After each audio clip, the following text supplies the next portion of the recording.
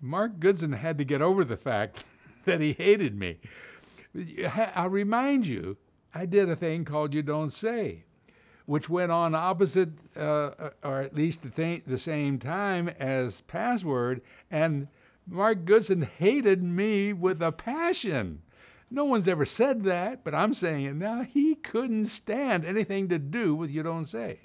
And so I would be the least guy he would want to hire until the years peeled off and he finally got over it and saw me doing other things, and we eventually became friends.